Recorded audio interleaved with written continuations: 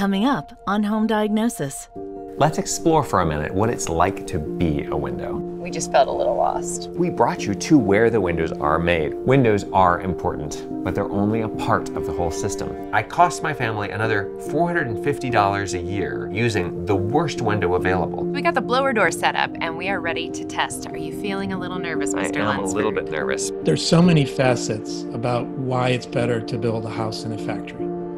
Home Diagnosis is made possible by support from the Alfred P. Sloan Foundation, by Fantech, Breathe Easy, by Broan-NuTone, come home to fresh air, by April Air, everyone deserves healthy air, by Air Cycler, Retrotech, and Santa Fe dehumidifiers, by generous support from these underwriters, and by viewers like you. So far in Season 2, we've explored home planning, design, and foundation work, and dug into the realities of construction and renovations. So now is a great time to dive into how we got here. Why did the system of a home evolve into what we see today? So, the original shelter, a tree in a field. You wake up on the ground, having been cold all night, and now you're wet with dew. We can do better. Yeah, you build a fire. Now you can cook and you're warm, but only on the half of your body that's facing the flames. We can do better. Probably by accident, you discover that you can warm both sides of your body when you sleep by building a short reflecting wall that bounces the heat back at you from behind. Now we're getting somewhere. Let's build taller walls and put a roof on it. Awesome. Now we have a real shelter for our family to protect us from the wind and weather. But there's a problem. It's so dark in here. We can do better. Great idea. Punch a door and some windows in our walls. And now life is better than ever. We have fresh air, light, we can see when the neighbors are about to knock and hide if we need to. No one wants a home without doors and windows. But like anything else, they have upsides and downsides. And in order to get better control of your own home's performance, you need to understand how they influence the invisible dynamics around you. So let's shed some light on it. They say home is where the heart is. And we certainly put our heart into building our first house. So how hard could it be to build another one? I'm Grace. And I'm Corbett. In our tiny lab, we helped homeowners gain control of their homes through scientific testing. Now, as we build our forever home, we're testing ourselves. Even though we know a few things about the invisible dynamics of homes, we're teaming up with scientists and building experts to design and build a perfectly tuned home for our family. The physics, chemistry, and microbiology of a home might seem mysterious, but it doesn't need to be. While this is a personal story full of twists and turns, it's also the story of the science of homes. Join us to unlock the mysterious science of your home, too.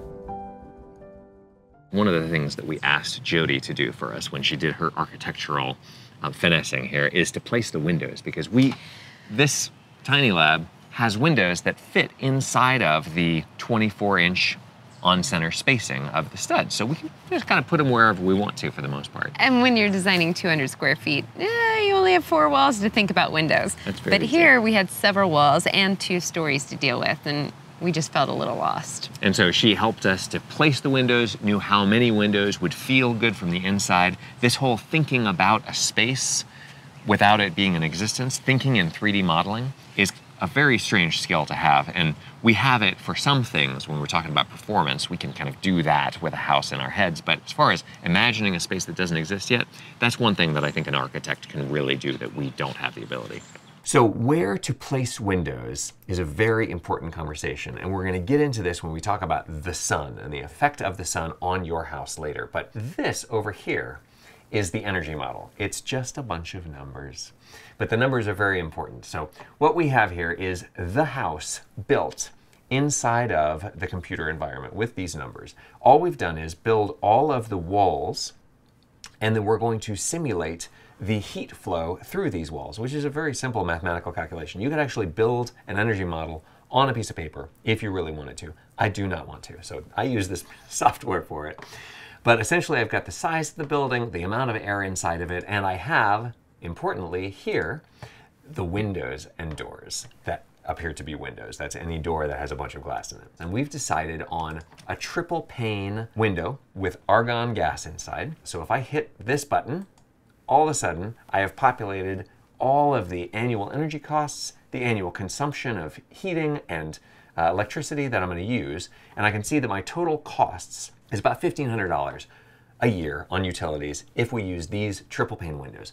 If I was to replace all of these with a quadruple pane window that is twice as insulated, now it's $1,541. So I just saved my family $22 a year by buying windows that are twice as insulated and have twice the solar heat gain coefficient. If I was to step back and see what happens if I put in a worse window, let's just, for the sake of argument, put in the worst window, which is a single pane metal window. So now we rerun this, and my $1,500 a year turns into $1,983.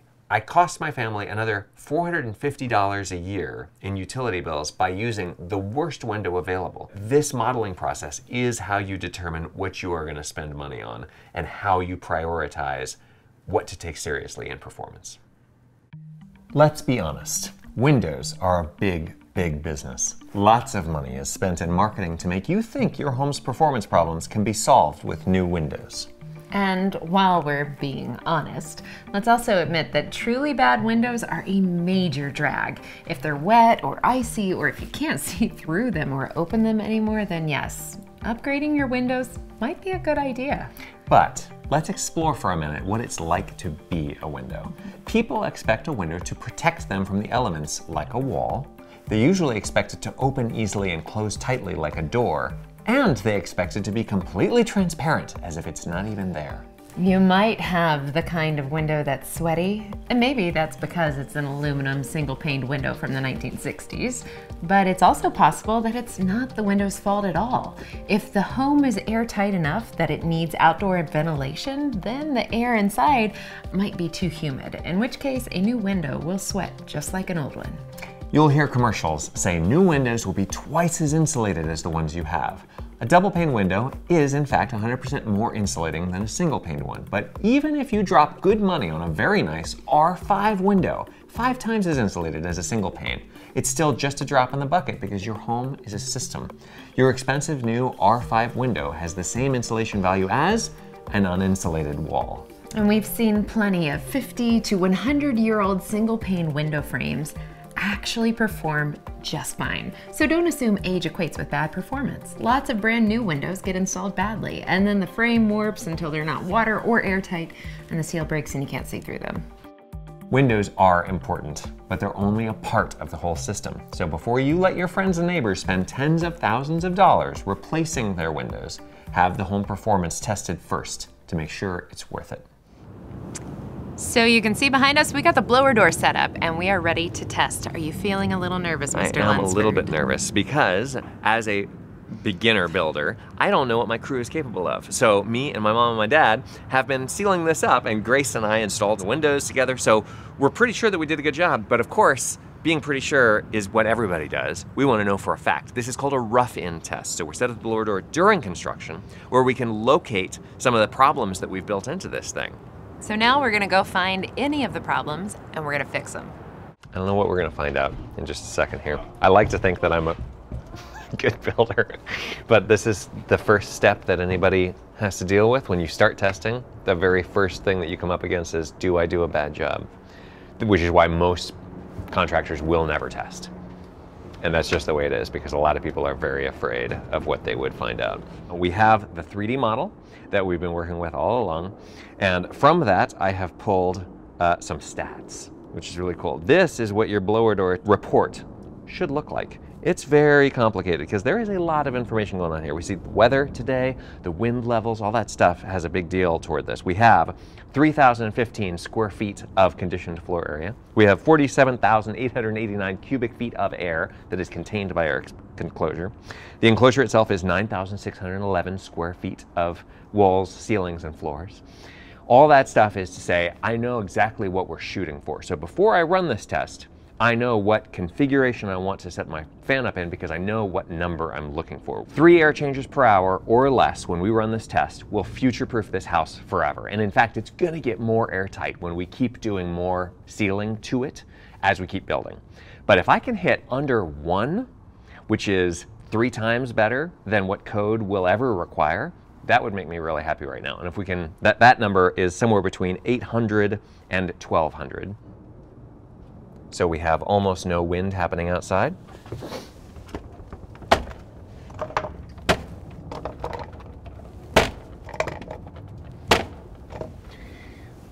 All right, here we go.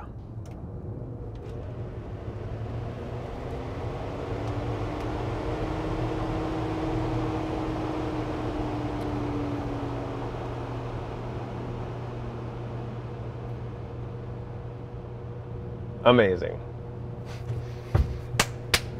All right, good.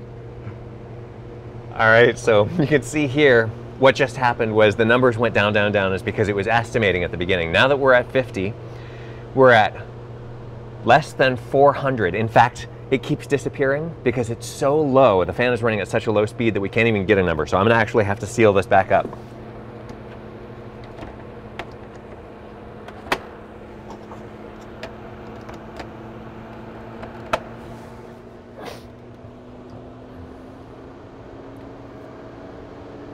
That's great news. All right, so while it's building, you can hear the fan is ramping up, trying to get really dialed into 50 here. We're looking at 330 CFM50, which is actually better than the most stringent building certification in the world. And we're not even done air sealing yet, which is what the great news is. We will poke more holes in the walls and stuff, but that makes me so happy. This is twice as good as what I was hoping for in my reasonable dreams. So, okay, we finally dialed in 311. Woo! That's what we're talking about. So again, hi, my name is Corbett. Sometimes I'm an idiot. And if I can do this on the first big house that we've ever built, any builder can do this if they have a crew who knows what they're doing. They would do it faster and less expensively than I have done it here. So please take this message to your contractors and builders, because this is not rocket science, and we just proved it. Now, to see how much of an impact the performance of these windows can make, we brought you to where the windows are made. We're at a high-performance window factory because, of course, this is the show for that. But aside from the special stuff that you're going to see, this will apply to windows of all kinds. As you've heard us say on this show many times, the home is a system. These windows are a system, a very cool system. So we're going to go back into the factory and see how they're made. So as we walk through the factory, we're going to see a few of the key stations that make the window as high performance as it is. We're going to start in the cut room where all of the lineals of material come into the factory. So we are either painting them or we're sorting them by color, because the fiberglass can be painted, UPVC cannot. You'll see the difference between the two products is quite striking, because as you manufacture the fiberglass windows, there's a lot of pieces and parts that hold the whole system together. And as it's going through the machine, these very fine pieces of glass, they're sort of like horsehair, they get pulled through and formed with resins, then heated up to be thermally set. Whereas in the vinyl window, because it's not a thermoset material, it's still soft, we just have one machine that clamps down on all 4 corners and heat welds it together. So there's a lot fewer steps in the UPVC product. So this is a UPVC frame. You can see there's multiple engineered chambers inside of it. We have insulation and air cavities. And then we also have ladders that hold the screws to provide structural strength. So here at our factory, we don't actually melt the sand and float the glass. There is a factory nearby that provides the stock sheets of glass to us. Then we assemble our glass units. These are the gas expansion chambers. Okay. So we ship when we go higher elevation or lower elevation. We put a balloon on it so that it's going up in elevation, the gas wants to escape. And as we go down in elevation, it wants to suck the gas in. So we'll overfill the balloon when it's going down, and we'll leave it flat when it's going up. But you can't take one that was going to Aspen and sell it to Florida instead. Not without that tube still on it. So one of the important things about the system of this window is that it's filled with gas. There's a couple different gases that are used: argon, xenon, and krypton. They're heavier than air, which make it a higher performance window. Here you've got the gas coming in through these little ports, and up here you've got two sniffers. And that helps them know when the window is full of gas, and they can stop it, put in one of those balloons, seal up the window, and be ready to go. We have a few basic constructions of glass, one being true triple pane, where you've got 3 layers of glass substrate. Most of the insulation is coming from that gas fill and from the low E coatings that stop heat from going through the window. So the low E coating that keeps the heat bleed from radiating through the window, as I understand it, it's directional, right? So I can have one coating of low E if I want to stop heat from bleeding out of my house, but then I need another one if I want to stop heat from bleeding in with the sun. How does that work with the window manufacturing process? Yes. So the most important thing is within a multi-chamber IG is to have one low E facing each chamber. So they're essentially insulating those chambers. So usually you want a solar selective low E coating on the outside layer. So that's going to do the filtering of your solar heat gain. And then you'll put your low E coatings on the inside. What we feature most is a suspended coated film unit. So we're taking 2 pieces of glass and sandwiching them around a piece of Mylar film. And you'll see that the Mylar film is still a bit wrinkly. The key to pulling those wrinkles out is stretching the film in the oven. So we have a big blue oven that we heat up to 220 degrees. We cook it for about an hour and it stretches out and you can't see the film anymore. We love this product because it is super lightweight and there's lower embodied energy in the unit than with true triple pane glass. So on casement and awning windows, when you're cranking them out, if we can reduce the amount of weight on that hardware that might sag if it's left open for too long, then we can prolong the life of the hardware. The third benefit to film, the part that I love most, is that the film does carry a low E coating on it. So usually in triple pane construction, you don't coat the center pane. It's just very hard to get through the glass wash and get super clean before you're making the unit.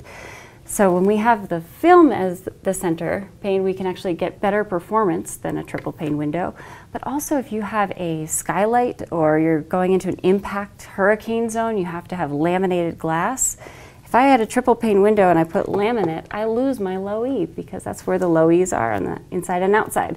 With suspended film, because my low E's on the middle, I can do anything I want with that inner pane. I can go impact or blast resistance or terrorism force protection. Really, the full range of options. There's over 216,000 combinations of low E gas, glass, film, and spacer that we can make, and it's really fun to model them because we like to have our customers say, I need a U value that's this and a visible light that's this, and can you get there? And usually we can. And that's all due to the film being the carrier of the low E. Windows aren't the only high-performance product being built in factories. Let's take a look at what it's like to put together an entire house on an assembly line. The actual construction of the house happened over 4 weeks. The modular foundation is precast concrete that you can then set the house on top of. So the foundation was put in a day. Maybe 4 days later, the house was brought to the site. They brought the modules together on site and they used a 120-ton crane. The modules themselves are about 40 tons each. This factory's been in existence, the one that we used in northwestern Pennsylvania, for 30 years. Not a lot of builders are building high-performance homes in the factory right now, but this factory perhaps learned some things from our experience, things they'll do again and some things they won't do again. There's so many facets about why it's better to build a house in a factory. One of the things is materials of construction. The materials of construction are all under a roof. They're delivered from the factory where they come to the assembly line, and things are built. And things are also built from the inside out, which is very different than typical field or stick-built construction. You also have workers who are consistently the same workers doing similar jobs day after day. The scaffolding that's constructed around the assembly line, people can reach what they're working on from a comfortable position. They're not up on a ladder. They're not worrying about their safety. They're not worrying about the outdoor elements. They can be working more comfortably. That includes above and below. The house module actually moves over a pit, like you might see in some old-time garages where people are doing an oil change from underneath. But the pit underneath, they'll be doing the wiring, the plumbing, all the underside work can be done from a comfortable position. So you have people focusing on the work and not trying to get the job done, but get the job done correctly. Of all the holes we purposely make in our homes, there's one that's much more complicated than it seems: a skylight. Well, skylights seem like a terrific idea. I mean, bring in light from the brightest place possible, the sky, ventilate your home with a window that acts like a chimney, and maybe you watch the stars while you're falling asleep in bed. But the roof is the first line of defense against rain, snow, and hail, and you just put a hole in it. If you want to prove it won't leak, better run a water tightness test before you call it a day.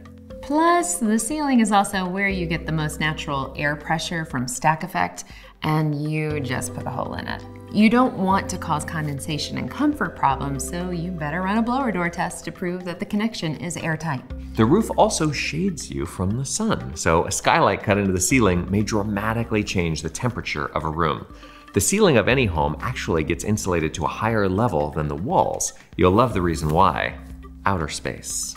Well, the warmth in your home gets sucked out on all sides by things that are cold, and outer space sucks harder on your house at night than the neighboring house's landscape or weather ever does. If you just can't resist cutting a hole in your ceiling insulation to put a skylight over your bed, get the most insulated one you possibly can and the most skilled installer to do the job. Money can buy happiness sometimes. And always remember, the home is a system. You get diagnosed by a doctor before getting surgery on your body. Do the same for your home. Stop guessing. Prove this possible. To get light into the interior rooms of our home where we couldn't get windows, we opted, instead of skylights, to go with sun tubes. Not only are we able to have the positive performance aspects of the water tightness, the air tightness, the insulation levels that we want, but also we get a very good quality of light in these interior spaces. So we have one in this top floor bathroom, and then we have one that goes all the way down to the first floor master bathroom. And of course, all the seams are taped just like normal ductwork. It's very lightweight because, interestingly, I had thought, oh, this should be really strong, but all it's carrying is light, which weighs nothing, and it's not really gonna do anything to these ducts. These seem like they're just regular ductwork. This is an example of just a regular duct. It's galvanized metal, sheet metal. That's not what this is made of. This is a mirrored interior finish, and it grabs a lot of light because it's a high quality collector. Once we settled on the exact insulation value that we were looking for with the windows, there's a bunch of other factors to consider. You can have windows that don't move, like these, they're called fixed. That is beneficial for performance because they don't have a lot of air leakage and water leakage issues that other windows that do move, like this one, would. This one is called a casement. So it opens up like a door. This window is a typical American install, which is known as a nail fin install. So it's basically got this fin all the way around. You slide the window in from the outside and the fin meets up with the building, and then you attach it. As you can see, we've got screws here through this buck. We're gonna tape and seal everything around the window on both the inside and the outside, with the exception of here at the bottom. On the bottom and the outside, we leave this unsealed in any window install because just in case water gets in, it can come back out where it belongs on the outside. We do, of course, since we're in Atlanta, want to limit the amount of sun's rays that are coming in and heating up this space, but we also opted for the radiant barrier that is the low E coating that's going to prohibit heat from bleeding out through this window at night. We know from the energy model that this is going to be good enough to give us the performance that we're looking for. Remember, you're always trying to tune not just the enclosure to itself, which we're going to get into in the next episode, but we're trying to tune the enclosure to the heating and cooling and drying and ventilation machines that we're going to install in this, the engines, which we're going to get into in later episodes. Don't let anybody just rush you into, oh, here's what you want.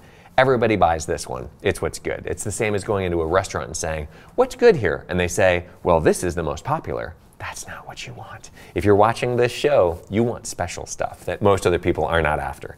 So look into the options. Again, we're looking at insulation value. We're looking at what the sun can do coming in, what heat will be able to leave going through, what the functionality of the window is, which way it opens, if it opens at all. And all of that goes into your decision making for these windows.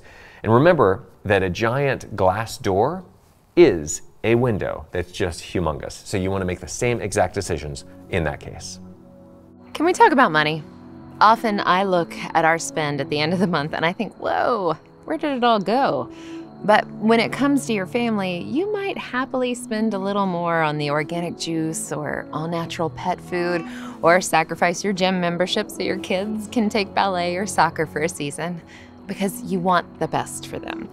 And when you're building or improving your home, you should keep that best principle in mind. Your home has a massive impact on your family's health, comfort, and let's face it, your sanity. For example, replacement windows and doors are classic pitfalls for people who love discounts and inexpensive options. If you skimp on your home, you are skimping on your future. Our work on home diagnosis aims to give you the skills to judge what best looks like. But you say, Grace, I am still confused by the marketing I'm seeing, and the builders I've sought out for better performance won't return my calls. And you know what? My cousin said he could do it for free sometime next weekend. I get your frustration. Nothing worth having comes easy. So here's a little home performance tough love reminder. You get what you pay for. You know what you're getting with anything advertised as pro quality DIY prices. The more education we can offer people like you through home diagnosis and our website, the more questions builders and contractors will get about proven performance through testing. And this is what changes the equation. Because the boss of the entire home building and home improvement industry is, ta-da, you. You can find professionals who can give you the best. And in 20 years, they'll be knocking down your door. But right now, it does take a little more legwork to find them, but you can do it. Proof is possible. Ask for it. Now that we've started our odyssey with the holes we make in our shells, hopefully you feel more confident making decisions in your current and future homes. Next time, we'll be investigating the many layers that these windows and doors interrupt and how you can tune them to make your home as healthy and comfortable as you want it to be. Until then.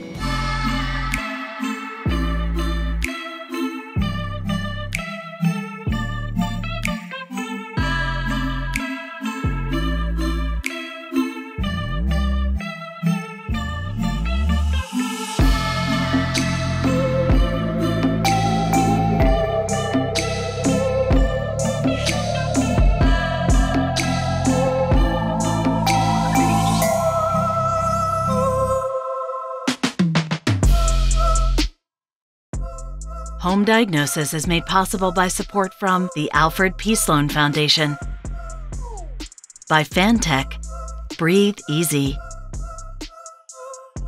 by Brown Newtone, come home to fresh air, by April Air, everyone deserves healthy air, by Air Cycler, Retrotech, and Santa Fe dehumidifiers, by generous support from these underwriters, and by viewers like you.